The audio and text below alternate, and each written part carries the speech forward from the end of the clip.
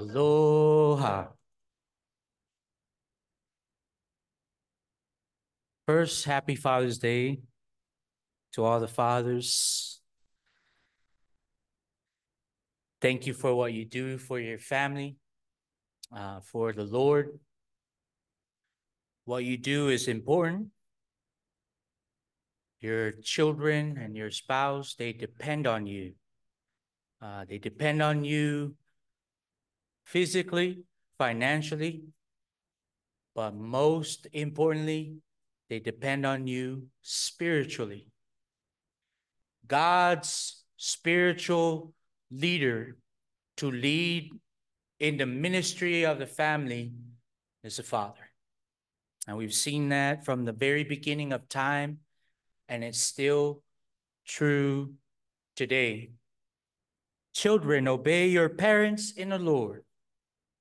We had Mother's Day, and I mentioned you listen to the voice of your mother, but also today as we recognize it's a good holiday, if you will, to recognize the fathers. So children, obey your fathers in the Lord, for this is right.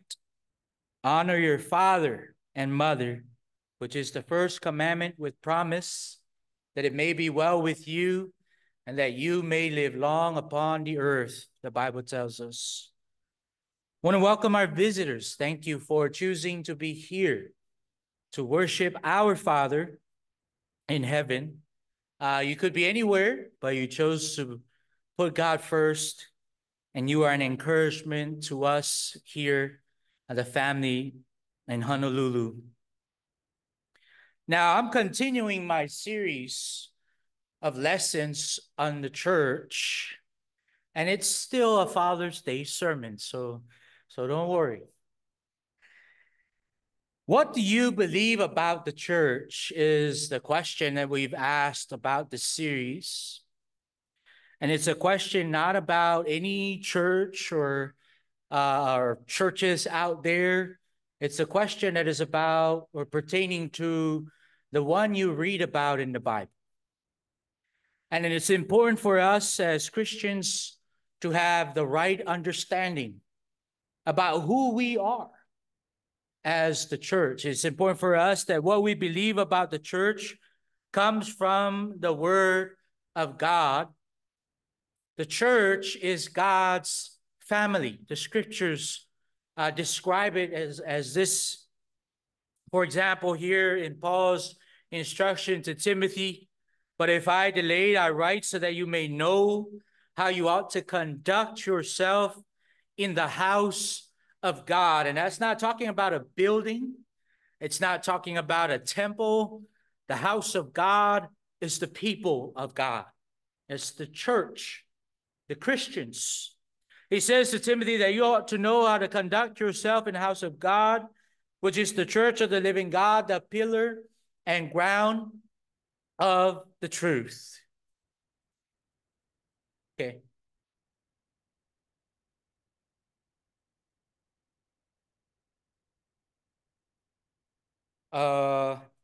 What did we want to do with this?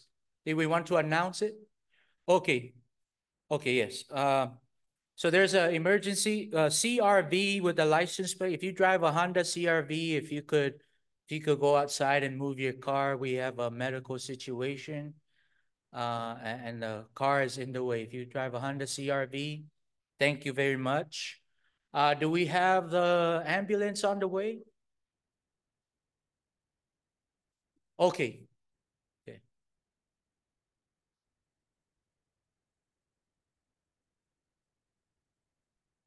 Let's say a prayer. Let's say a prayer together. Our Father in heaven, Lord, you know all things. And Father, you know and you understand all things. And we thank you, Father, for the opportunity to gather as your church. And in the midst of our gathering this morning, you know, Lord, that there's a need and there's someone who is dealing with a medical emergency. Father, we pray your blessing upon them. We pray safe travels as they make their way to the hospital. We pray for the doctors and the nurses, Lord. As you guide them, Lord, may they recover from whatever situation they are in. Thank you so much, Father, for hearing all of our prayers and for answering all of our prayers. This we pray in Jesus' name. Amen. The church is the family of God. Here's another passage that emphasizes that. Paul worded this way: for this reason, I bow my knees to the Father of our Lord Jesus Christ. Now, who is the Father? Defined here by Paul, the comma there, from whom. So it's from the Father, or it's within the Father, from whom the whole family in heaven and earth is named. This group of gathered people here will not be a family without the Father. There's no existence of the church without the one whom the church is named. The name that you carry is the name of Jesus. The name that we are named is the name Christian. And so important for us to remember that the Father is the head of this family. So in regards to this series, our focus this morning will be the Father and his family. The Father and his family. You and I are part of God's family when we obeyed the gospel. And the Bible is very clear on how one becomes part of God's family.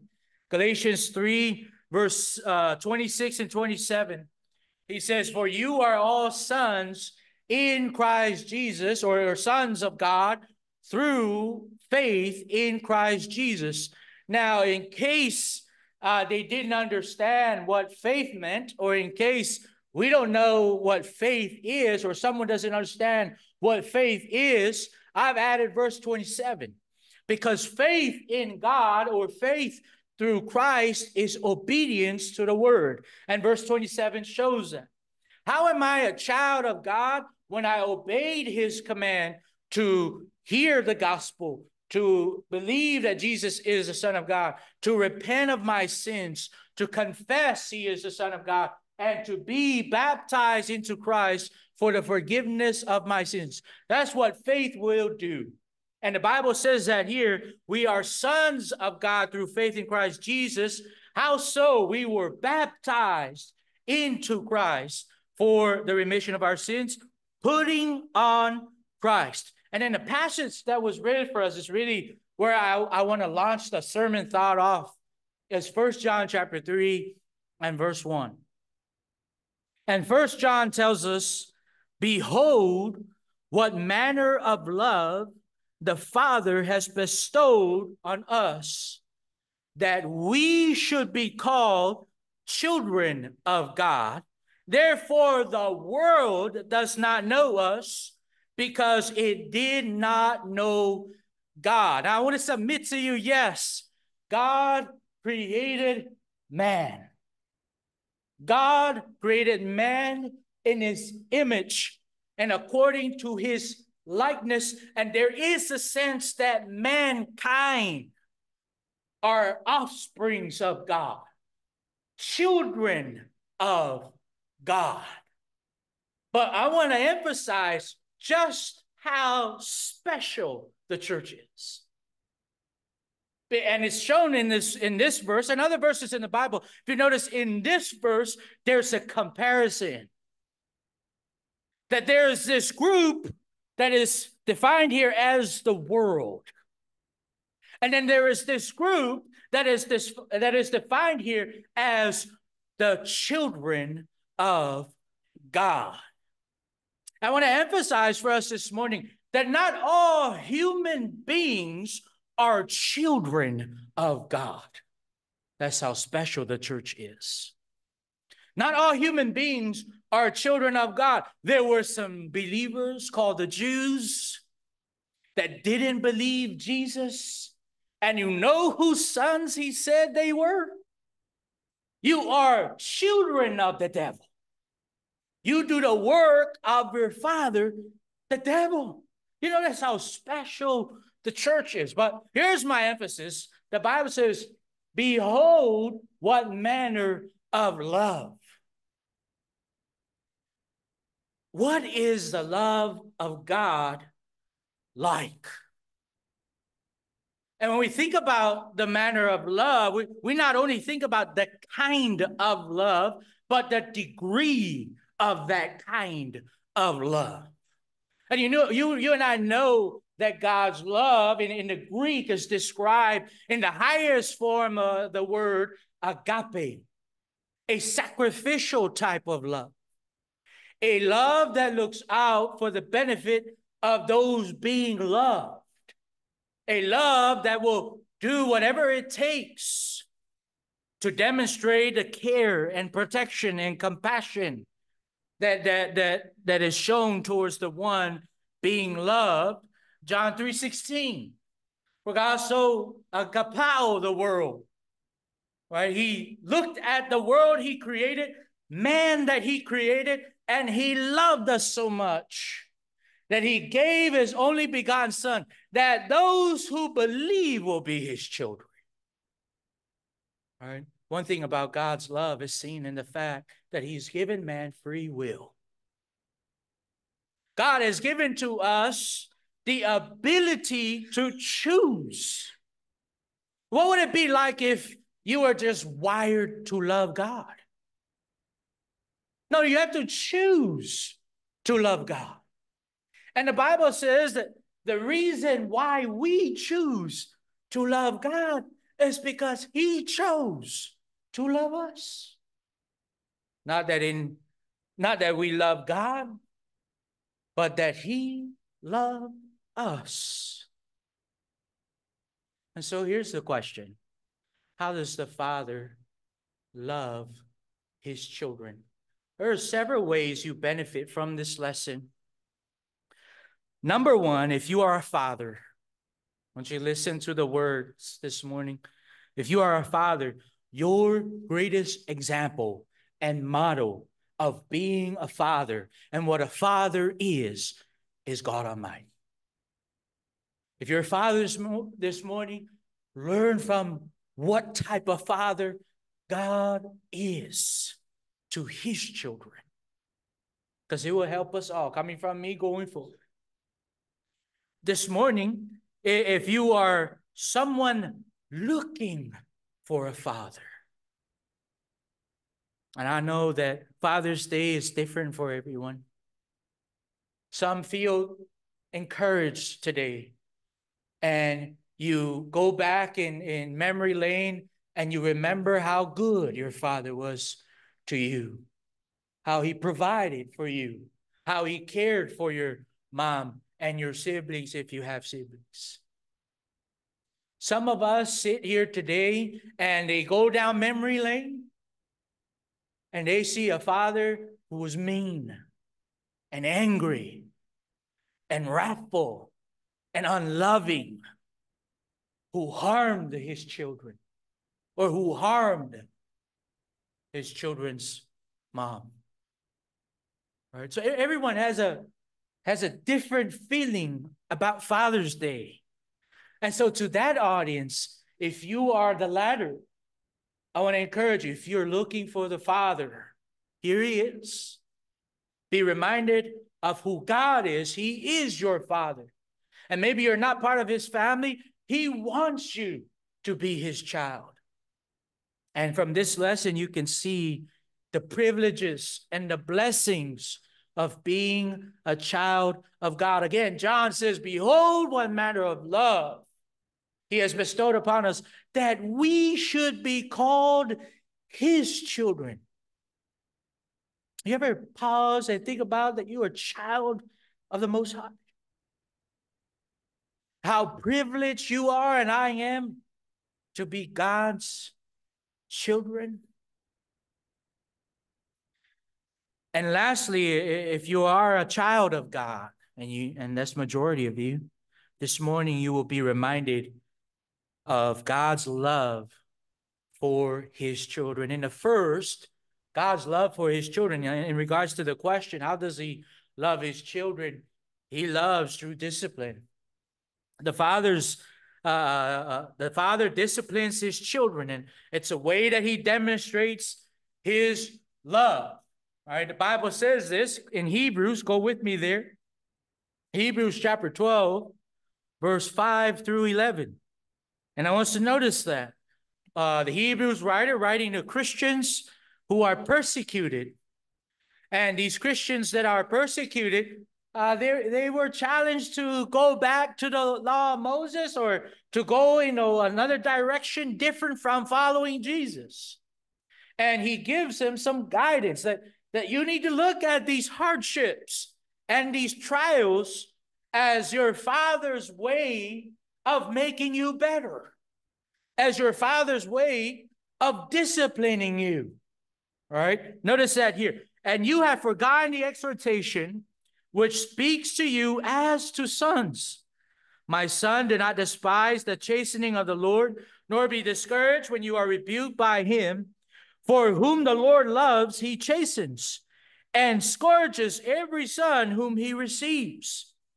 If you endure chastening, God deals with you as with sons. For what son is there whom a father does not chasten? But if you are without chastening, of which all have become partakers, then you are illegitimate and not sons. I want us to think about that, what's being said there. If you are without trials, if you are without tribulations, if you are without challenges in your life, you have to ask yourself, are you a son of God? Are you living the way you should? Because his children go through drama. His children go through trials. His children go through difficulties. It's one of the mark of a disciple of Christ. Suffering. And that's what he's saying here. If you live life without any of it, you got to ask yourself, am I living right? Am I living for my Father? Am I a child of my Father? But continuing the reading, he says, furthermore, we have had our human fathers who corrected us, and we paid them respect. All right, go down memory lane and try to remember some of the times you got the sasa. Some of the times your dad, through discipline, right, through teaching, through words, right? Sasa is a last resort. Teaching through words, through example. And then if words are not working, we spank, right? It's biblical to spank your children. Right? The Bible says that he who spares the rod does not love his child. Now you got to ask yourself, do you love that child? And the Father in heaven does that to you and to me, his own children. He says, shall we not much more readily be subject to the Father of spirits and live? For they indeed are your father at home when you were brought up, for they indeed for a few days chastened us as seemed best to them, but he for our profit, that we may be partakers of his holiness. Now no chastening seems to be joyful, and that's the truth. We don't enjoy it. But when we look back, I never enjoyed the lickings I got. I mean, if you enjoy that, you need to get yourself checked. I never enjoyed the lickings, the sassals, One of the days after church, when we came back from church, as soon as my dad turned off the truck, I said a bad word to my older brother. Soon as he turned off the truck is parked at home. He turned it off, and I mouthed off to my older brother. And you know what happened that day? It was rainy.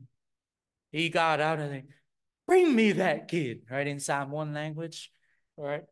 And I remember jumping out of the back of the truck, and I booked it. I ran. And I ran down, so our driveway is a little bit long, so I ran down the dirt, and it's all rainy, and it's downpouring. And I looked back at my dad. He's running after me. And my dad was a little heavy set, but he was running after me. And then I came to my senses. Man, it would be worse if Dad slips running after me. That was my thought process, because I looked back and I saw my dad. He was like running after me. And then I came to my senses. So I stopped. and I endured the chastening. Right? It's one of the worst ones I got. But I know why he did it. Right? At the time, I didn't know. I mean, at the time, I said a curse word. So my mind was like, okay, bad word. Here's the punishment. But later in life, you look back and it's like he was shaping me because he loves me. God does that to his children. Going through some challenging times, hang in there. Right? Hang in there. Feeling like there's no light at the end of the tunnel, hang in there. Look for the silver lining. How is God making you better through this trial?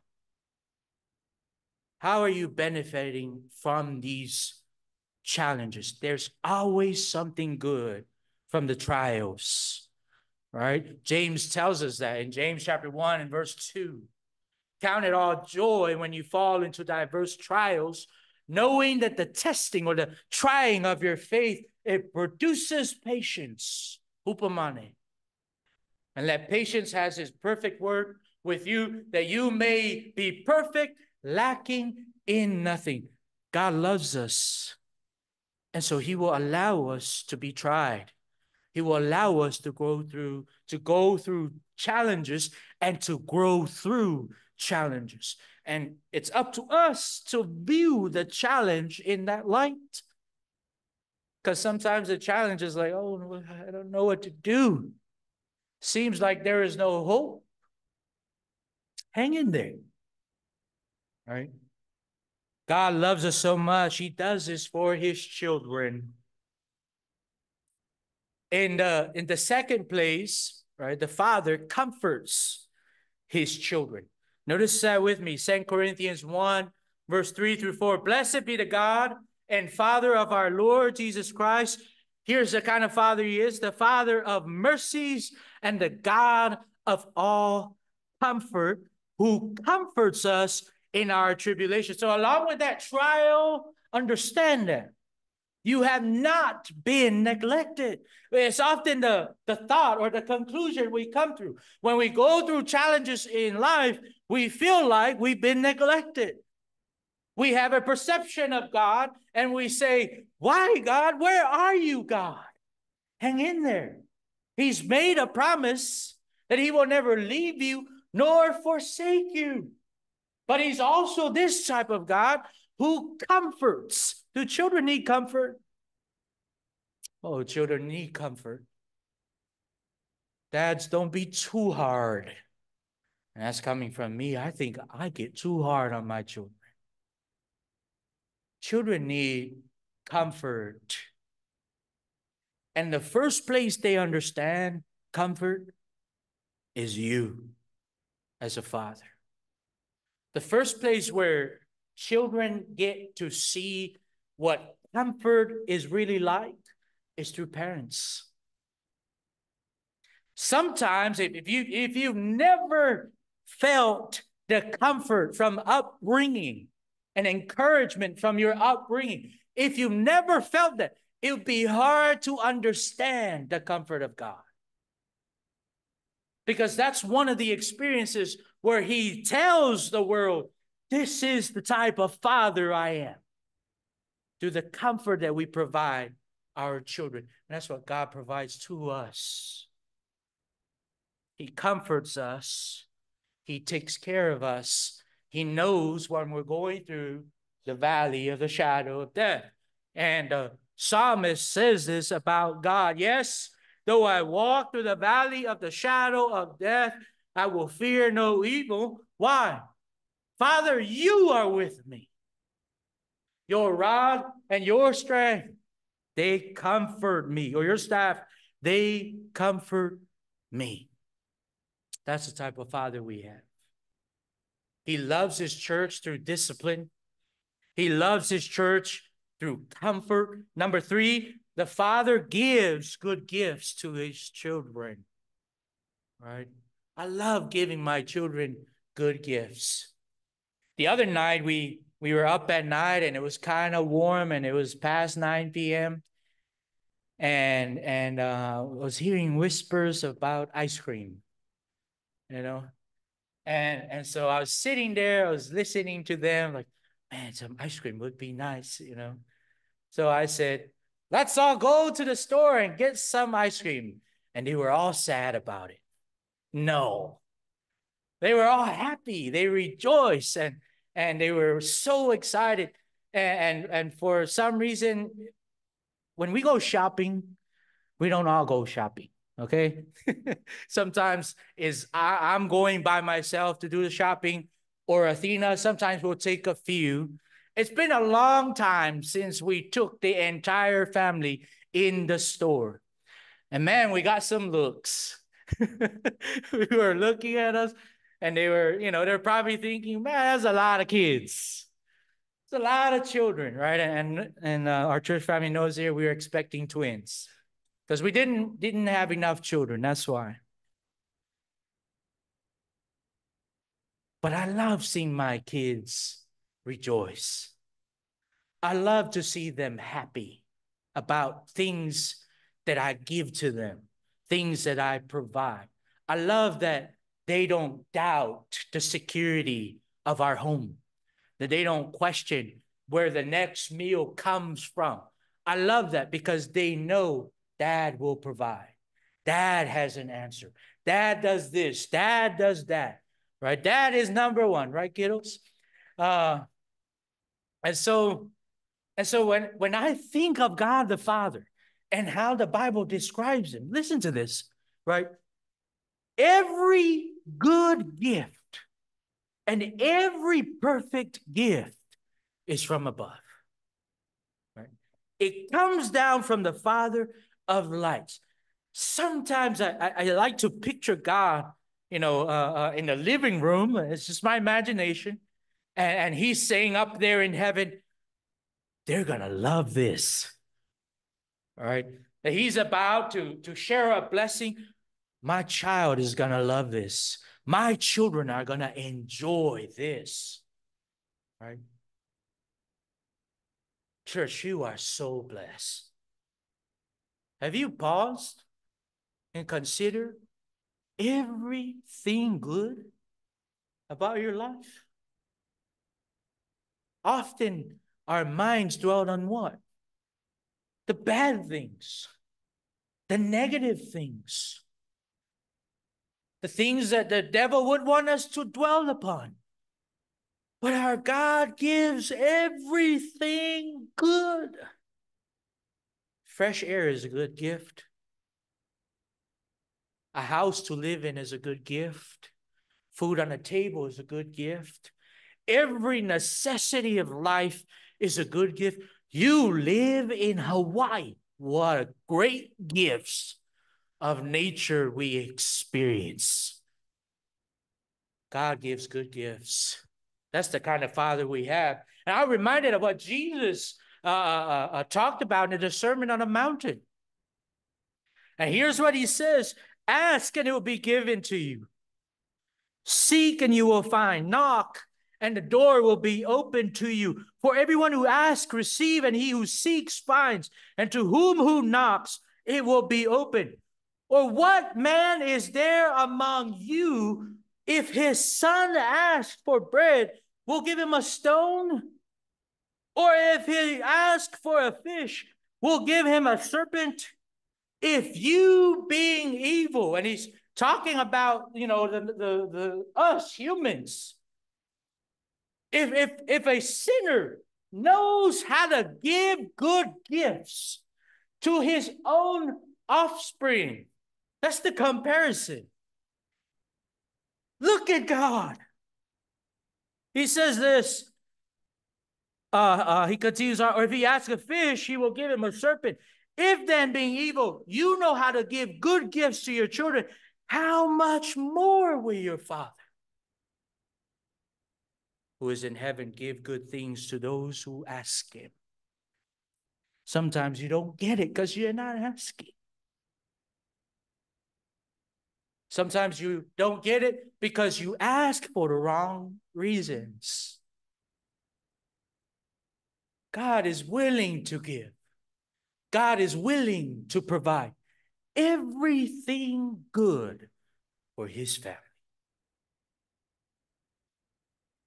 Last but not least, our Father is merciful towards his children, but not just his children, towards all. He is merciful towards all. 1 Peter 2, verse 9 through 10.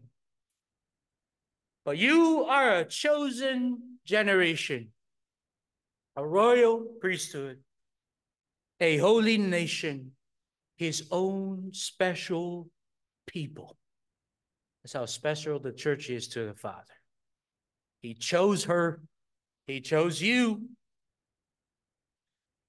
You are his special people. With the purpose that we are doing this morning, fulfilling this morning, that you may proclaim the praises of him who called you out of darkness into his marvelous life. Listen to this. Who once was not the people of God, but are now the people of God. All of us are Gentiles. I don't think there's a single true Jew in this building. All of us are Gentiles. Paul in another place said we were aliens from the commonwealth of Israel. Israel was the people of God in the Old Testament, but not anymore. God's people in the New Testament is every Christian, everyone who has obeyed the gospel of Jesus Christ. That's how merciful he is. He had a way for you, a way for me to be his children, who once were not the children of God, but now a child of God, or now the children of God, who once had not obtained mercy, but now have obtained mercy.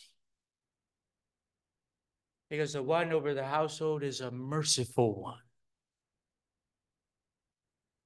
God showed his mercy to us all, in that he demonstrated his own love, that while we were yet sinners, deserving of wrath, yet we obtained mercy. While we were yet sinners, Christ died for us. God's love for us, church, can be seen through how he disciplines his children. Ever go through a challenging time in your life, I want you to hang in there. I want you to try to see the silver lining. How is my Father in heaven making me better as his child through this trial? Right? See it that way. His love is seen in how he comforts his children. Sometimes it's hard. Sometimes it's lonely. Sometimes there's heartache. There's grief. And he's the Father of all comforts. His love is seen through how he provides for his children. He gives us every good gift. And last but not least, his love for his family is seen through his mercy towards his children and towards all men. Are you in the family of God this morning? The Bible says this in Acts chapter 2, verse 41. After Peter preached the gospel, here's what it says. Then those who heard, right, who gladly received his word, were baptized. And that day, 3,000 souls were added to them. Verse 47 said, praising God, the Father of the family, praising God and having favor with all men. And the Lord added to the church daily those who were being saved. If you're not a family of God, you can be added by the Father himself. If you will hear the gospel of Christ. Faith comes by hearing the word of God. If you will believe he is the Son of God, for God so loved the world that he gave his only begotten Son, that whoever believes in him should not perish but have everlasting life. If you will repent of all your sins, to give up sin, right, and to turn to God. Jesus said, except you repent, you will likewise perish. To confess Jesus is the Son of God. For with the heart one believes unto righteousness, with the mouth confession is made unto salvation. To be baptized after you confess Jesus is the Son of God for the forgiveness of your sins. Peter says, repent and be baptized, every one of you, in the name of Jesus Christ for the forgiveness of sins, and you be faithful in his household, having the type of father that he is on your side until eternity. Be faithful unto death, and I will give you the crown of righteousness, Jesus says. We're going to sing a song of encouragement. If you need encouragement in prayers, let us know how we can pray for you and with you. If you need to be baptized, to be a child of God today, here's your opportunity. We're going to stand and sing. I invite you to come as we stand and sing.